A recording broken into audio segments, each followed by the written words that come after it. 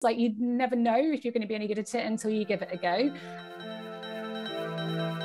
You're listening to The Cosmic Cast.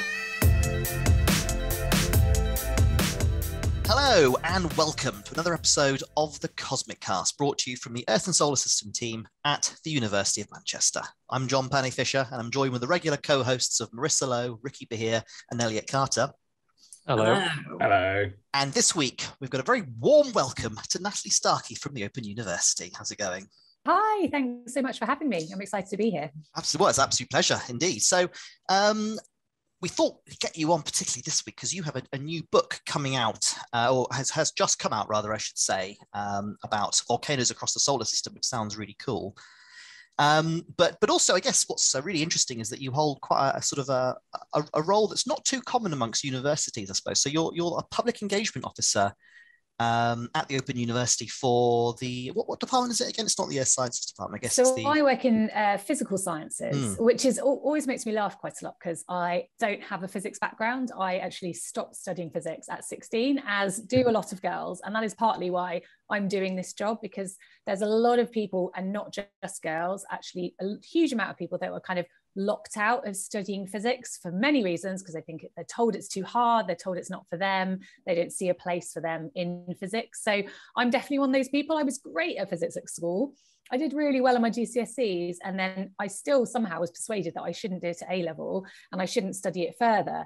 And it turns out, you know, throughout my career trajectory, that I've ended up in the physical sciences working with physicists a lot and having to kind of do physics at quite a high level without having that background and you know, that basis of it. So it's really interesting for me, and so part of my job is to work with schools and the public and encourage them to get involved with physics and not to be scared of it, and to make it seem like it is for everyone, as it should be, you know.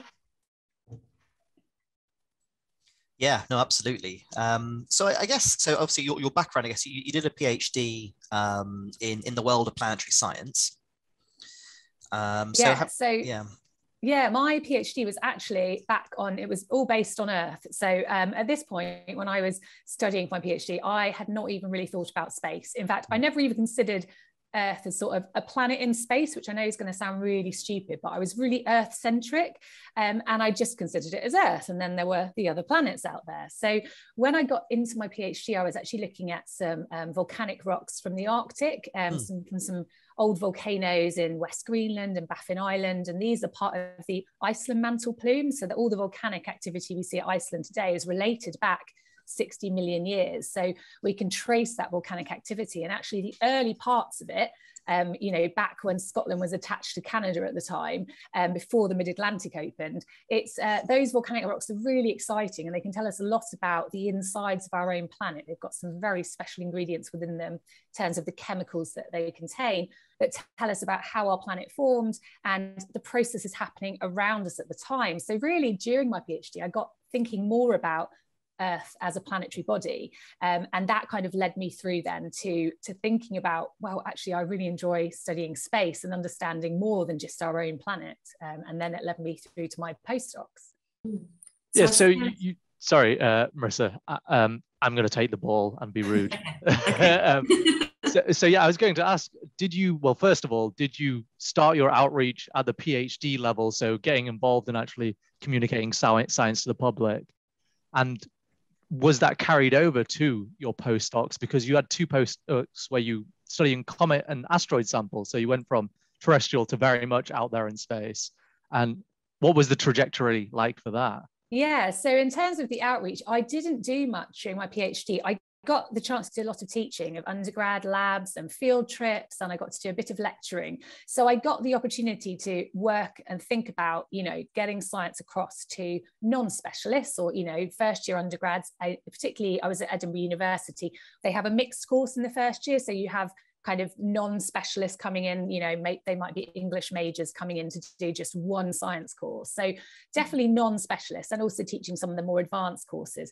And that was such a great learning place for me to figure out how to explain my science to people, and just get more confident about standing up in front of a group of 50, you know, students and having to talk about whatever that I was having to talk about, and it was really scary at times. So when I got through to my postdoc, I was at the Open University and there were no teaching opportunities. So I was like, oh, I really enjoy talking to people, I want to teach, but there aren't any opportunities at postdoc level, so what can I do instead? So it was then that I really thought, well, I'll see if I can go into schools. And I just started off very grassroots level, contacting local schools and saying, would you be interested in me coming to talk to your kids about whatever it could be, you know, asteroids or meteorites or whatever it was. And, you know, at that time with my science, I'd moved from, you know, sure enough, studying Earth rocks to studying space rocks.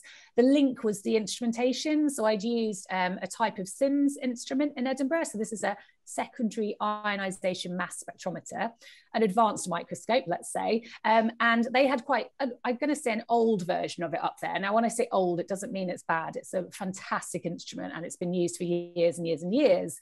But at the Open University, they had one of the really new versions of this style of instrument. So it was really that took me through. And then the link is that, you know, these are all rocks. You know, we might have volcanic rocks from, you know, an Icelandic volcano, or we might have a piece of comet that was collected, you know, by a space mission and brought back to Earth. It's all rocks. And I love explaining this to people. You know, I'm a geologist. I don't care where the rock came from. It's still a rock, and I can still analyze it in the same way. And we're just answering slightly different questions by doing that. So yeah, it was hard for me to get into a new field. I didn't have that background in meteoritics or anything like that. I had a lot to learn, a steep learning curve.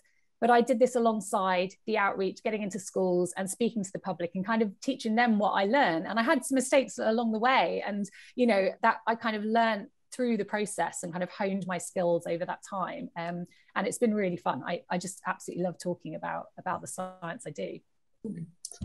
Yeah, I have a friend who's mostly a terrestrial volcanologist who's starting a postdoc in lunar volcanism, and they're freaking out going, I don't know anything. And I'm like, don't worry, it's all the same. If anything, it's a little bit easier because we don't know as much as we do for Earth. But yeah, to go back, you said that when you were sort of 16 and at school, you felt, you know, a bit forced out of physics. And to be honest, I probably felt the same thing. You know, if you're not that good at maths, you're not really encouraged to carry on with physics and chemistry and things like that. So what did you do then? If you liked science or whatever, did that push you down the earth sciences route then, or? Yeah, it definitely did, because I mean, it was just hilarious because I took maths early for GCSE and I got an A star in my physics. And somehow, you know, I'm very standard, I went to state schools and everything. Somehow I was persuaded that I wasn't going to be good enough to do physics. And that's completely crazy. When I look back, I'm like, why was no one championing that for me? You know, I should have done that. So I knew I wanted to do sciences. And so I had on there, I want to do maths, physics, chemistry, and biology. And they were like, no, that's too much. You'll never cope. Seems completely mad. So anyway, I didn't. I believed them, and I thought, oh goodness, okay, it's going to be too much. But we needed a fourth A level. So they were like, drop physics, go and speak to the geology teacher. Now, looking back, obviously, this was a great decision for me because I then ended up in earth sciences, and it was that geology teacher that was one of my most inspiring teachers I've ever had. And he was fantastic. And he said to me, oh, you're not sure what geology is? And I was like, I have no idea what geology is. I don't know why anyone would want to study rocks. I don't understand. He said, well, at Christmas, we go on a field trip to Tenerife and we got the volcano. And if you decide you don't like geology after that, then you can leave the course and go and do something else. But he was like, just see what you think. So I was like, oh, okay, I'll sign up. So, you know, a few months later, there we are on the side of Mount Teede, and I was absolutely hooked. And I think it was then I found that I've always been outdoorsy. I loved being out in the field. I found that I learned the stuff so much better, like seeing Hoey lava flows, like in person, like standing on them, walking over them, you know, that really just brought it all home for me. So I didn't look back from then. And it was only then as I got through my degrees and I sort of ended up in physical sciences, I realized like I wished I'd had that physics background, but you know, I've coped. I've kind of got through, and I've had to read, you know, papers on astronomy. I stay away from the really physics-based one because I'm just not going to understand them. But then there's always people you can ask, right? So I think it's one of the ways for me about learning is just being honest with what you don't know, and it's particularly changing fields from PhD to postdoc. I just had to be honest and be like, I don't know anything about meteorites. So someone's I need to do a course. Like, I don't know where to start. And, you know, there's loads of people around in universities who can help. And I think it's just admitting it and being that silly person, being like, I don't know what I'm doing. Someone's got to help because it's going to, you know, help me get on with my research. So, but yeah, it can be a bit scary. I was just going to say, I mean, I think you're absolutely right. I think like it's such an important thing that I think people don't really talk about so much is the fact that it's okay to say, I don't know. And, you know, that adage of there are no silly questions is so true, isn't it? And I think it's a really important skill that anybody in the audience, maybe starting their PhD journey that are watching now, I think it's a valuable lesson to pick up. And I think it's great in science communication, because when you talk to the public about your science, you're always going to get questions that are almost completely unrelated to what you're talking about. And now at this stage, you know, a few decades later, I've got a really good kind of rounded knowledge of space science and geology, but you don't have that straight away. It takes years to kind of get that kind of knowledge and skill set together. And so I think, you know, kids are going to ask you questions that you can't answer. And I think it's okay to say, I can't answer that question. Like, let's go and have a think about it together. We can, you know, you get some really clever kids, really switched on. They come to your talks and then, you know, they throw questions at you. You're like, I've never even thought of that. Like, you know, I don't know how to answer this. So that's okay. I think it's part of the fun of explaining science and you know, saying, well, we don't have all the answers and one person can't know everything. And it's, you know, a team effort. And I love to get that across to students that, you know, this idea of a lone genius working on science, it's not relevant these days. We're all working in big teams. Yeah, what you're saying, I think, has two quite powerful messages. It's being realistic about what you're capable of and knowing, but realism's the real big point. Don't undervalue what you know. So, for instance, you moving from terrestrial to comets and asteroids, you could have told yourself, this is way outside my field. I'll never understand it, but here you are now. And at the same time, though, you need to be able to admit, oh, I don't know that, so I'm going to ask someone for help. So, yeah, I think realism is quite a big thing that people struggle with in academia and I guess in education in general. Just definitely. And the whole imposter syndrome thing, like I still have huge imposter syndrome. And I remember the first time I spoke to anyone about this, it was an academic down at the Natural History Museum, and I was speaking to her over lunch one day. I can't remember what we were talking about. I just said to her, like, oh, I just don't feel like I'm good enough to be here. I la la la la la. And she said, oh, that's imposter syndrome. Don't worry about it. Just ignore it. And you know, this is this advanced professor. She's like, we all have it. You just have to ignore it. And I was like, oh, okay, right. What, you get this as well, you know, and everyone does. And I think it's kind of healthy to have that, to kind of doubt ourselves a bit. And then, you know, we go and do events, we put ourselves out there, we write papers or whatever it is we're doing. And it gets a little bit better each time. But I think honestly, I think most scientists I've spoken to do have that, and science communicators, you know, because you're out there and you think, oh, are people going to wonder, am I qualified to speak about this subject or whatever it might be? So yeah, it's a scary world. It is, but I think it's good to talk about these things as well, though, I guess, for people who may be, you know, unsure of why they're feeling that way. I think it's important to sort of make sure people are aware that, you know, these are things and there are normal things to be feeling and all that kind of stuff. Yeah. I'm always impressed that you can still have imposter syndrome while knowing that imposter syndrome's a thing. Yeah. You can be like, dichotomy, yeah, but I'm the actual imposter. Everyone else has just got it. Yeah. Exactly. The human brain is odd, I suppose, isn't it? Yeah. But so Natalie, so I guess you know, we've touched a lot then on your outreach type activities, I suppose. So you did a couple of postdocs that was more research based, I guess. Is that correct? And then you definitely transitioned more into sort of the outreach type of role.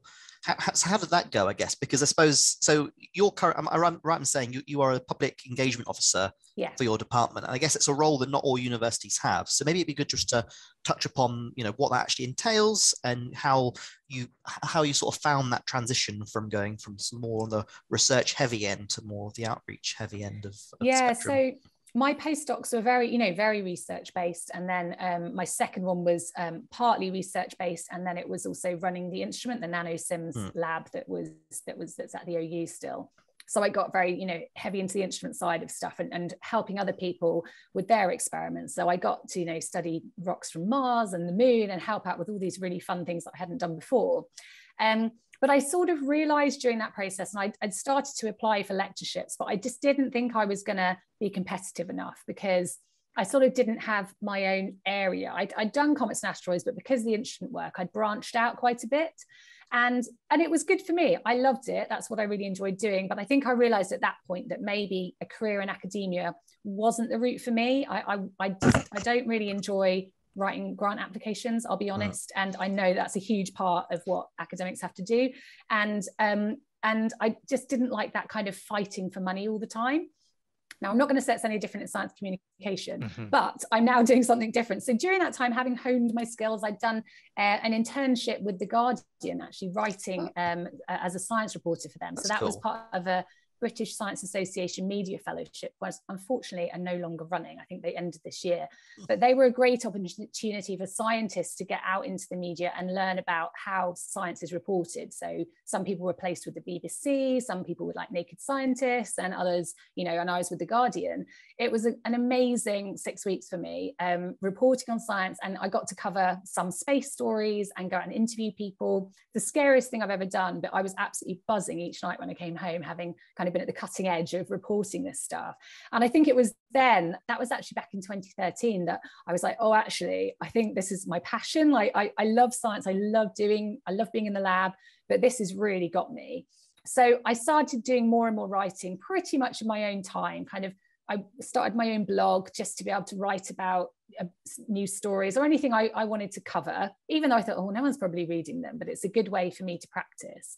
And I had one story that was picked up, you know, it went viral, let's say, and it was shown on like Australian news and stuff. And I blogged about some crazy science story where they'd found, you know, thought they'd found aliens somewhere, and obviously they hadn't. So it was fun to kind of take that and just run with it. Nobody was telling me what to do, and I was like, oh, I can write about whatever I want. And then it got to the end of my second postdoc, and my husband was actually moving abroad to the US, and I was like, well, I'm not going to miss out on moving abroad because I really want to, you know, see the world and do some fun stuff. And so I said, right, I'm going to stop my postdoc and leave behind my research career, but move into science writing full time, which was massively scary. And I was in a very privileged position that he could support me whilst we went. Now I realized this is not a position that everyone's in, and I wouldn't recommend going into science writing if you don't have a backup option, a backup salary or something, because it's not the best way to make money, I'll be honest. But I was lucky that I could do that. And I actually got pregnant that year. So I was busy having a baby and, you know, writing my book at the same time. Thank you. And it was all a massive, big change in my life.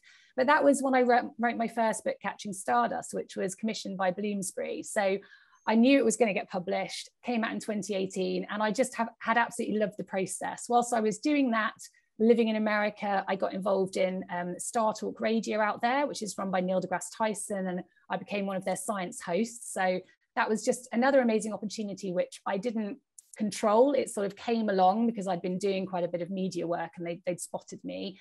And that was just, again, learning on the job, a lot of imposter syndrome, again, going, oh my goodness, how do I host a podcast? How do I do, you know, this is all new to me. So I think kind of the moral of the story is just trying things. Like, you never know if you're going to be any good at it until you give it a go.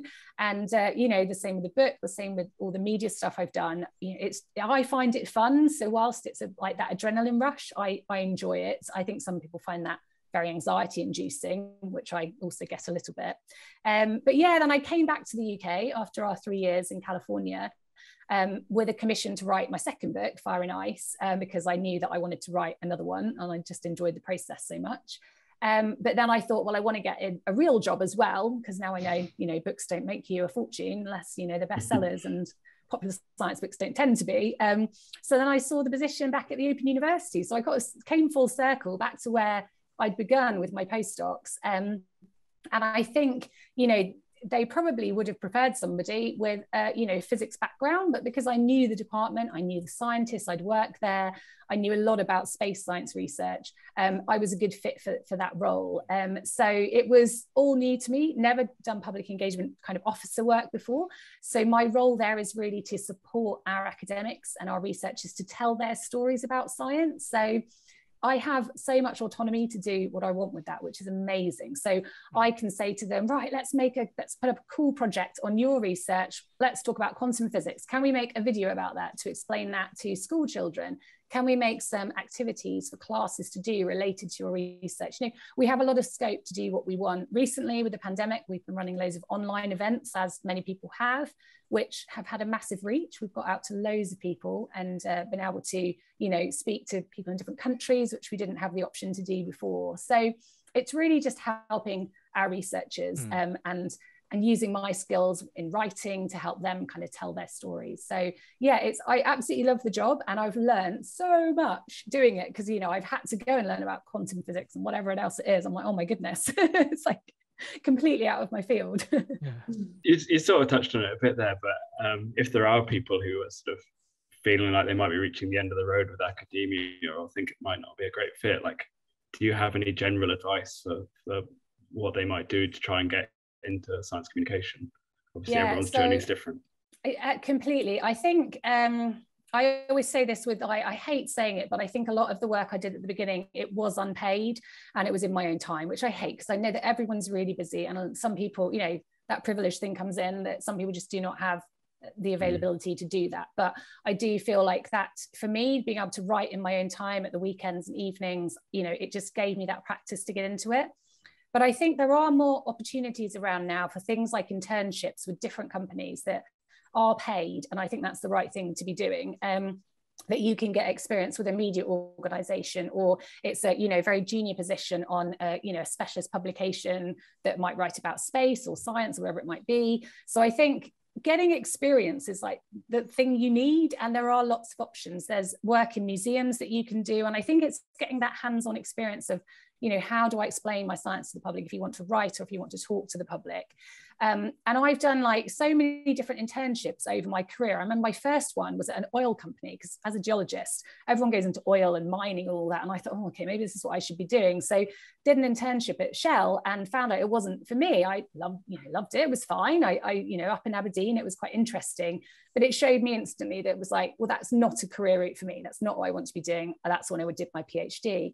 I've done the internship. I've done an internship on a volcano as an assistant volcanologist. An amazing experience. That was during my PhD. It taught me that I don't want to be a field volcanologist, but I love to work with, you know, volcanic rock samples. So again, a useful experience. And these were all kind of paid things. So it's looking out for stuff that is kind of useful to you.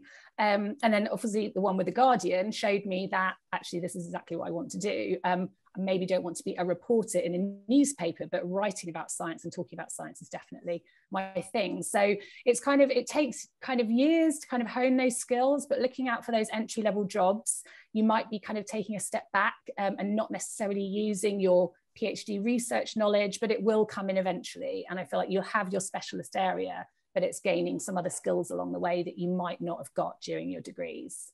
I think what's been great about this conversation is that a lot of people, like me, for example, I'm approaching the end of my PhD and I'm going academia or industry.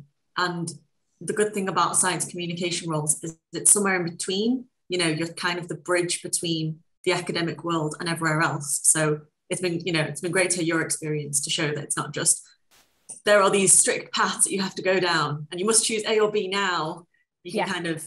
And you know what, there's also like stuff I've seen more recently that I didn't even know existed. A lot of big companies that have anything to do with science, that you know, use science, you know, like even technology companies, they often have an outreach department and they need people to kind of run that. And now I've heard about people that have done those jobs for, you know, like Hoover companies or something like that. And it just seems completely random, but it's going to give you that kind of communications experience that might just get you in there to get one of those, you know, more advanced jobs in the future. So I think it's just being really broad and thinking like, what could I do? What could I turn my skills to? And having a little look around on the internet, because there is a lot available. Yeah.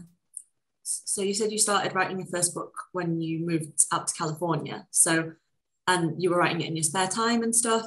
Was that like, was the book your idea, or was it like the publishers that approached you and said, we want something on this? Yeah, so it was the latter. So Bloomsbury, there's a guy there called Jim Martin, and he approached me, and he'd been approaching me for a few years saying, we'd love a book about comets and asteroids. And I kept on going, no way, I don't have time. I've got a lab job. I'm so busy. I'm writing papers. I'm too busy. You know, go away, basically. He's like, okay, I'll be back in a year. I'll just see what you feel like then. So that's kind of how it came about. And then when I was leaving, I emailed him and said, oh, actually, I might be able to write this book now, you know. So we had to go through the commissioning process at that stage, where I wrote a proposal for the book and kind of put down what the chapters would be and what I thought was going to go into it. And it went through the commissioning process. So yeah, it was a nerve-wracking experience, because I thought, goodness, what am I doing? I've got to write a whole book. You know, I've written a thesis, and my thesis is actually only half the length of the book. So it's kind of like, it's a lot of words to have to get through. But it was all based on pretty much all the stuff I'd done in my postdoc. So it was looking at how we sample comets and asteroids, some of the missions that had gone to them, and then looking to the future of how we will, protect our own planet from being hit by a comet in the future or an asteroid, and also a bit about space mining. So it kind of took us through the journey of 4.6 billion years of comet and asteroid history. But yeah, with the second book, it was then me saying, Jim was like, oh, do you have any other ideas? And we went back and forth on lots of different ideas. I really wanted to write a book about diamonds, but he was not so keen. So we ended up on volcanoes. And I was like, okay, but let's not just focus on volcanoes on Earth. That's what I know about. I want to challenge myself a bit and talk about volcanoes in space, which I'd never studied. And that then led me to, opening up a whole world of research for the book, which was really, really fun. How have you found sort of switching between sort of more technical sort of academic style writing and then the more sort of public engagement, sort of popular science style? Is that quite difficult, particularly? Or I don't find it difficult. I think I've always loved writing. I loved writing at school, and I always thought, I'll write a book one day. I thought it would be a novel, but it turns out maybe I still have a novel in me, but it turns out to be popular science.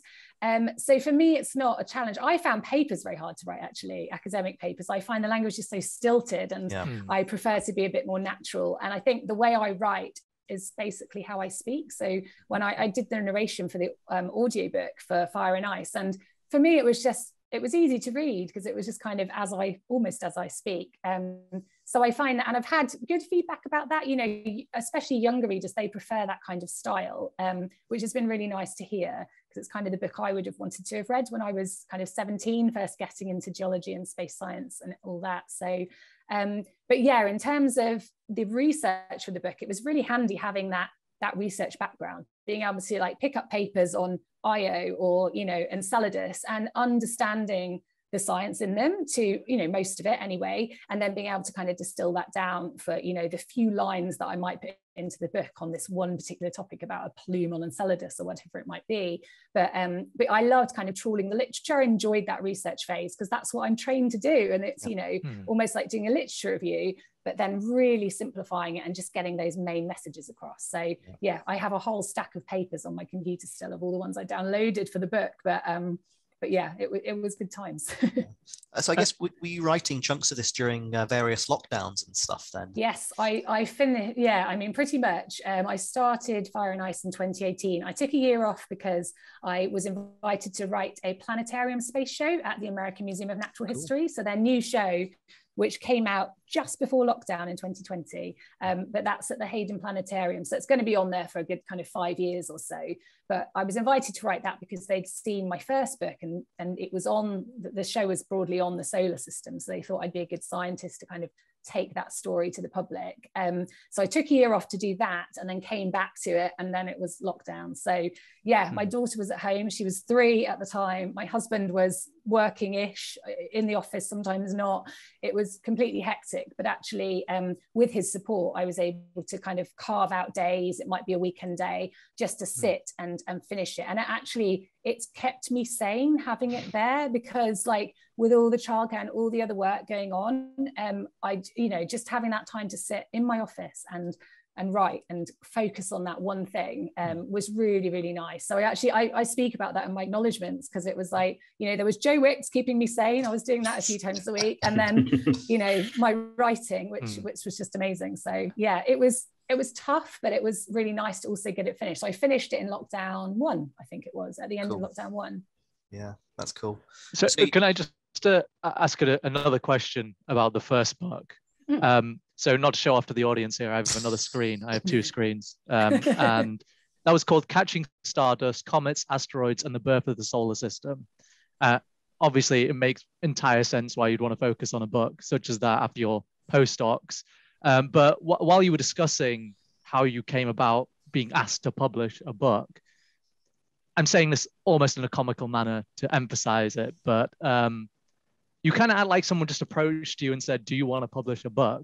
That doesn't happen every day. How do you get to a state where someone approaches you to ask that question? Yeah, and I think the thing is that you do get approached quite often as academics, but most of them are just completely rubbish. And I'd actually had, predatory publishers. Yeah, your inbox is full of these people. Oh, come and write this book. You compare $10,000 and, you know, and it's all rubbish. So actually when this one came along, I didn't believe it. I thought, oh, this is rubbish. And then I was like, oh, but hold on, this guy's at Bloomsbury. Like, he, you know, so I obviously did my due diligence and Googled everything, and then believed it and so contacted him. But I was still a bit unsure. I was like, oh no, he can't mean me. That's ridiculous. But I think it was because over the years I had been doing a lot of media work. So I'd been really lucky to be involved in the Rosetta mission at the OU. So we had a huge involvement in that mission to the comet. And I was sort of on the science team. I came in very late, and I started my postdoc in 2009 and it landed in 2014.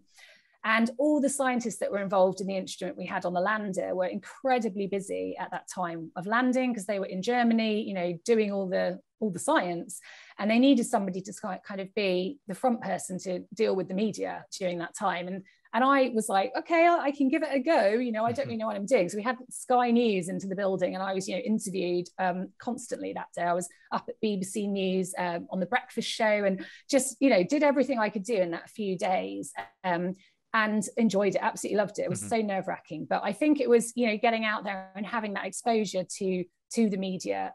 It just got my name known, but I can't really answer it any other way. I think that's the way that Jim kind of found me after all of that, and then he knew that I could talk about those missions in a way that people could understand it and, you know, and get into. So yeah, it's also a classic case of you won't win the lottery unless you buy a ticket type of thing. So unless you'd accepted to do that, people might not see you. I know. And it's kind of like, I remember one of my PhD supervisors, he always said, oh, you make your own luck. And I sort of agree with this and I don't, but yes, you have to put yourself out there. You have to be in the position that someone will be able to see you. So it's kind of like, if you don't put yourself forward and try things, you're never going to know, are you? And so, yes, we do sort of make our own luck, but, you know, equally, there is just a bit of chance involved in life, right? And it's just being in the right place at the right time. So yes, I don't know. Yeah, by the way, for everyone, I'm not advocating buying lottery tickets, just, you know. Yeah. Well, I guess it's that thing, isn't it? People always say yes to everything. Yeah, and there's a limit, isn't there? Like, I mean, I did for a while when I could, and I took, and I do still try to, but I'm a bit more careful now about, you know, is it something I can take on without, you know, losing my mind completely? Because yeah, life gets busy and you've got to take care of yourself as well. Yeah. I go in like 6-month cycles of ruining my own life and realizing I've ruined my own life. No more yes. Yeah. And then thinking I should do more. I'm going to say yes to everything and then ruining my own life again. I'm laughing. I shouldn't be laughing. That's sad. But please don't do that. I'm saying ruin in a very quote unquote way. My life's fine. It's fine. And how did your public engagement officer role change during lockdown then? What, you know, day to day, what could you do with that? Oh goodness, it was such a time, like we didn't know what to do because we'd been working in schools, we've been doing, you know, events in person, all the usual stuff that universities do to talk about, you know, the research. So as the Open University, however, we are very much well placed to be online. You know, that is how our teaching works. So it's kind of felt natural that actually the Open University outreach and public engagement offering could be online, but we didn't really know where our audiences were and whether they would want to engage with our material online. And it's been a really steep learning curve as to how to engage audiences. You know, we've had to work really cleverly with Zoom, getting into schools. We've got to think about safeguarding. You know, we can't just have kids online all seeing each other and be able to comment and do whatever online. You've got to be really careful what they can do. So we've created a whole framework around, you know, supporting schools to be online but safely. And you know, one of our most recent events in World Space Week, one of them on the Friday, we did a Friday afternoon schools event. We had over 20 classrooms logged in to that one event. So you think suddenly 20 times 30 kids, you know, we've got 600 people watching, and we would never have done that in one afternoon if we were doing it in person. Now, you know, maybe it's not as engaging. We think they enjoyed it. We had 90 questions in 45 minutes for our scientists to answer. So they seemed engaged, but we're moving into this world now. And I think whilst we're still very much in the pandemic and schools are very much having cases still, we are not going back into schools in person for now. We don't want to put our staff at risk or our students. And we're going to investigate this new world and see how it goes. You know, our current programs are focusing on having some kind of ask the expert style, you know, Skype a scientist style sessions in classrooms. And then we're providing activity packs to support the teachers with that learning. So if we're talking about the moon, we'll have activities related to the moon for the kids to do. So we're sort of there, but not there. And we're going to be kind of evaluating our work over the next 6 months and seeing how it's impacting schools and the students. But, you know, I hope in the future we can go back to some in-person work, because I think for a lot of kids, like, they never get to meet a scientist, particularly at primary school. They may know no scientists. So actually being able to go in and be like, hey, I'm a scientist. I'm a normal person, I think. And this is what I do. And, you know, it's really fun. I do think that can be really inspiring. So yeah, it has changed a lot, but it's all been from my office. So I do say I love my office. I do live in here. I spend most of my days in here, but, you know, we've been able to do a lot. Yeah. Well, as the audience know, I'm the master of segues. So I'm going to ask you, can we discuss your new book a little bit? I know that was, you're probably taken away by how great that segue was. That was brilliant. I didn't even notice it. So again, asking the second screen here, it's named Fire and Ice, Space Volcanoes. You've already discussed it a little bit, obviously discussing volcanoes through the solar system. Can I ask, what was your favorite part about writing this book? Finishing it, probably. No, I joke. I did enjoy the whole writing process. I do think the research side, because the first sort of half of the book focuses on the background of volcanic activity, kind of why volcanoes are so destructive, what can they do that's good for the world, and then sort of slowly moving out into, let's think about the volcanoes that aren't on Earth. How do they differ to what we know? So that the second half of the book was very much unknown territory for me. So yeah, just getting into that research and then trying to carve together that story. I sort of had an idea what order I wanted to present things in, but then as I found things out, I was like, oh no, I need to mention that earlier, because if I want to talk about that there, you know, I haven't mentioned tidal heating or something, like that's a whole topic we need to investigate. And I was like, right, I need to write a whole section on that. So it was a lot of back and forth. It's not a linear process at all. It's kind of write a section, go back and then add something in. And that, you know, is challenging, because then you've got to read it back through and be like, does this make sense as a whole piece of work now? Is it repetitive? And I think, you know, you do need a bit of repetitive stuff in there, because you've got to remind your reader of things. You know, if this is the first time they've ever approached this subject, then mentioning a tidal heating once, they're not going to remember it. And then, you know, you need to kind of come back to it. So yeah, definitely the research and speaking to scientists and, you know, finding out about their work. And, you know, one of the things, well, a couple of the things I covered were volcanoes on asteroids, which I'd never really thought about before.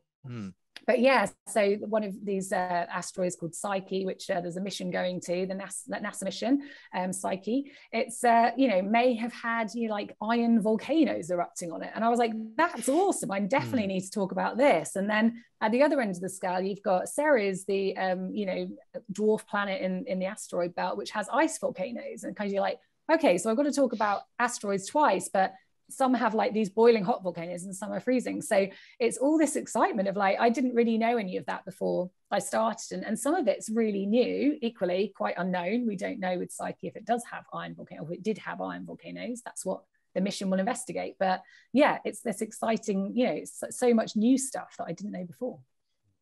Is there a candidate then for your favorite volcano in the solar system emerging through your research? It's going to work. It's the exact same question. I know. So I've been asked this quite a lot, and I don't think I have a single volcano. It's going to be on Earth if it's a volcano that is my favorite, and it's probably the one in Montserrat, the Soufriere Hills, because I've worked there and I've been there, and I just think it's an amazing place. But in terms of the solar system, then it's got to be like kind of a volcanic world that interests me. And I think for me, it's Titan. I always love Europa and Enceladus, because everyone's like, oh, life. Like, yes, I think, you know, out of all the places in the solar system, we're most likely to find life in one of those oceans under those ice caps. But I think Titan is a really unexplored world. Obviously, we have been there once, but we definitely need to go back, and hopefully we will be. And it just seems so Earth-like in many ways. You know, it may not have a water cycle, but it's got this methanological cycle. I always find that hard to say. And it's, you know, it's got lakes on its surface, and you know, potentially all these chemical species that we require for life. So for me, that's like, we definitely need to go back there, definitely. Yeah, they're very evocative images, those radar images of all the Titan lakes, aren't they? I remember quite distinctly when they came out, when I was doing my undergrad at the time, and I remember thinking, yeah, that's really cool. Yeah, and you know, the fact that the Huygens lander, you know, detected moisture, and you know, it's got all this such intriguing stuff, and you know, there are ice volcanoes there that we think are probably, you know, replenishing the methane in the atmosphere and stuff. So it's, you know, I think it's just this planet being alive inside that gives us the possibility that there's something even more interesting kind of lurking there. But yeah, there are quite a few places like that in the solar system. I think that's something that occurred to me whilst writing the book. You know, it's not that uncommon that we find a world like that, where there's lots of intriguing parts to it that are like, okay, yeah, it's alive, it's still evolving. This world is not dead like the moon. No offense to the moon people. Well, unfortunately, Natalie, that was the wrong answer. The answer was Olympus Mons on Mars, but that's fine. It's fine. I know. I should have said that with your background. I know. I'm not biased in any way, shape, or form, but it's Olympus Mons on Mars. It is an amazing volcano. I'll give you that. So how much does, in the narrative of volcanoes in the solar system, does the sort of evolution of life and the sort of establishment of life play into it? Because I guess, you know, some people sort of tie volcanism to life on Mars potentially, and you've got black smokers on Earth and stuff like that. Is that a thread that you explore much in the book? Yeah, definitely. I have pretty much, yeah, it comes up quite a lot. And then there's a whole chapter on kind of life.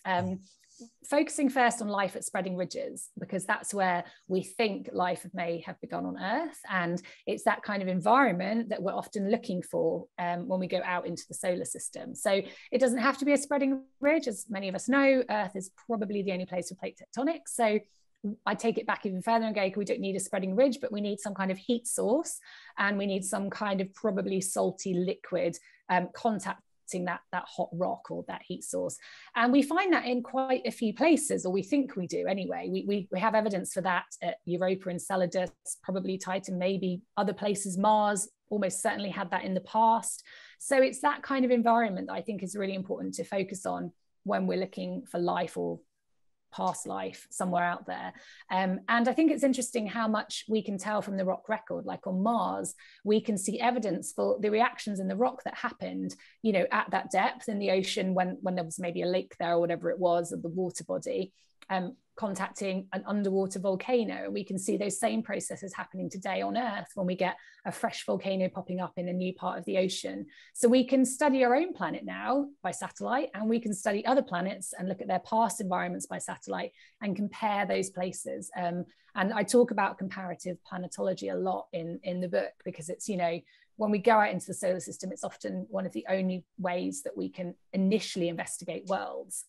We have images and we have to compare it to what we know, and that is fraught with error a lot, but the more we do it, the more we can kind of find out about these worlds and relate them to other places.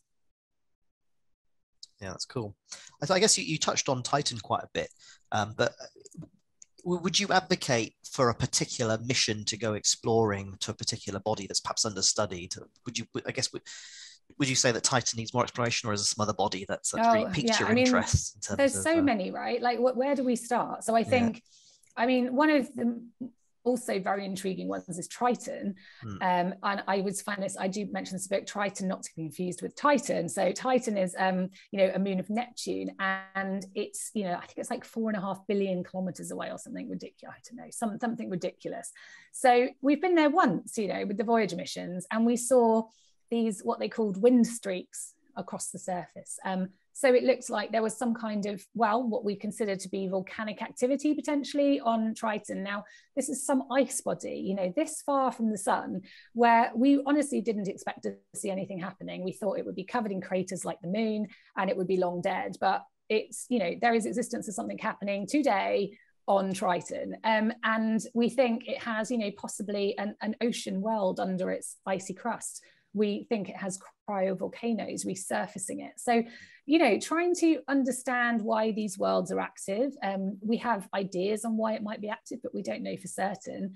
And trying to investigate them in more detail when they're so far from us. It's a massive challenge. And equally, Pluto, we need to go back there, but, you know, we've had a fleeting flyby and learned so much. And it's like, okay, now it's not enough. We need to do more. But I think one of the things to get across to particularly the general public, I know space scientists, the numbers are kind of normal to them, but particularly the general public, it's the distances to these places. And it's really, really hard to explain that, you know, this is just why we haven't gone back. You know, we go to Pluto, yes, it's very far away, but if you want to get there in any reasonable time, then there's no chance of stopping. You can't then go into orbit around this place. You're just going to keep on going because it's taking you so long to get there at such speed. So yeah, and then I do think I'll jump on the Europa Enceladus bandwagon. We need to, and we are going back to these worlds, thank goodness, but we need to learn more about those. They are extremely intriguing. Io, again, I think, you know, we're going to see more about that in the next decade. We're going to have got a couple missions, haven't we, going to those moons. So yeah, there's a lot more to learn about those. But then, you know, coming back to the inner solar system, thank goodness we're going to Venus with what? I think it's 5 missions or something now that are heading over in the next decade, which is just crazy. It's the new Mars. There's a lot to learn about Venus, and it's, you know, our closest neighbor. So yeah, I don't have a limit. I'll just be like, can we do everything, please? Yeah, that because it's not enough time, really, is there, to get to all these places? There's not enough money. Well, yeah, that's it. Yeah, if we want to get controversial, are we going to Mars too much?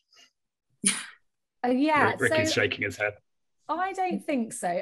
Mars has obviously had a lot of investment, but, you know, look what we've learned. And I think I had an interesting discussion with scientists a couple of weeks back about, have we failed if we don't find life on Mars? And it's a really interesting thing, because maybe the public would think that, like, oh, you've spent all this money going to Mars, you're always looking for life. What if we don't find life? And obviously, I think that's part of communicating the science of space science and exploration and going to these places that, of course, I mean, we know we haven't failed. We need answers, but will we ever know for sure is another question. Will we ever know for sure if life wasn't there or was there in the past?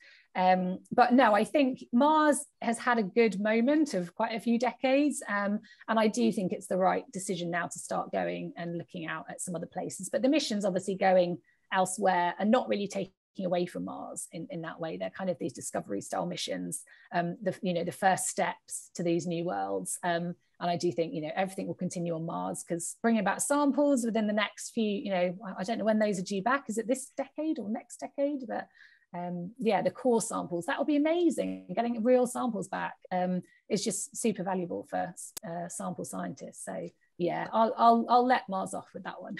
Also, I guess what plays into it is just how easy it is to get to Mars versus going towards the inner solar system and the rest of it. Yeah. So I guess it's inevitable that Mars is always going to see a bit more focus in that way. And the moon for the same reason, but equally, you know, whilst we have been to the moon a lot, there are so many unexplored parts of the moon. And, you know, like with the recent Chinese mission that's discovered, you know, the really young for like 2 billion year old volcanic material on the moon. But, you know, that's changed our understanding of, you know, when the most recent eruptions happened. And it's because it's going to places we've not been to with the Apollo missions. So yes, we have a lot of Apollo samples, a lot of lunar rock samples, but you know, we haven't explored all of the moon, and so there's definitely more stories to be explored there.